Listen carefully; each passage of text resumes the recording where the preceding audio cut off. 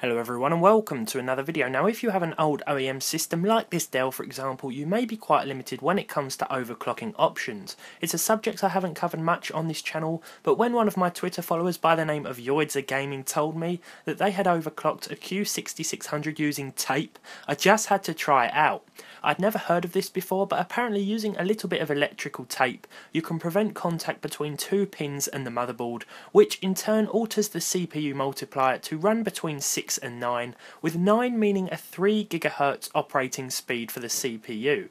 This is variable, and it means that the Q6600 will idle with a lower heat output and power usage, but under load will accelerate to full power and give you extra performance, which is perfect for older pre-built PC users who don't have the option to change such metrics in the BIOS. As you can see, I've covered these two contacts with tape, and after that I just put the Q6600 back in the PC with the stock cooler.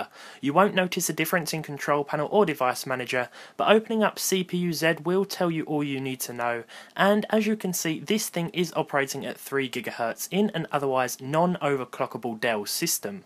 I'm not 100% sure on which CPUs or motherboards this works with, but I believe that some Core 2 Duo series chips can benefit from this too, so it's time to see what sort of difference this makes and whether or not it's stable. First, let me share with you the results from Cinebench R15, which in the multi-core test scored 283 as opposed to 226 with the stock 2.4 GHz speed.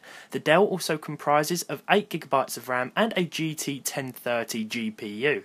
So let's get gaming. First up we tried GTA 5, a more CPU intensive game, and here at 1080p with the game's normal settings, which is basically low settings, we saw an average of 50 FPS with our electrical tape overclock. But what's interesting here is the game didn't stutter at all, yet at stock speeds I found the game dropping a few frames here and there.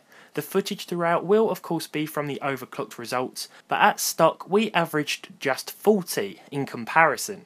Next up I tried City Skylines with the maximum settings. We could have turned things down, but this best represented the scenario between playable and unplayable. At 3 GHz this game averaged 30 FPS, but at 2.4 GHz we saw just 26, which in a game like this may still seem playable, but it's nice to see those extra frames. Overwatch now, and here we saw another big difference. Our 3 GHz results saw 70 with the low settings, yet just 60 without. Sure, 10 frames once you're above 60 FPS may not feel much different at all, but it's pretty cool to see that just 2 pieces of finely cut tape made this possible, especially when such an option was, in my mind, not achievable up until this point. Finally, it's Bad Company 2, an older game but still a pretty good one to test with older hardware. 47 was the average with the increased multiplier here, and beforehand we saw 42. Not a huge difference this time round, and we were still even able to run this game with the maximum settings, so it looked and played very nice.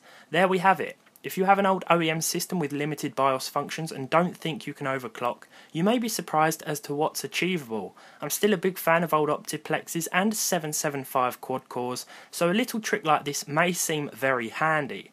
Don't forget that this can easily be reversed too, just take the tape off. As for a quick word on temperatures, there was actually a drop at idle of 5 to 7 degrees, but under load I saw an increase of between 5 and 10, and the system was incredibly stable throughout.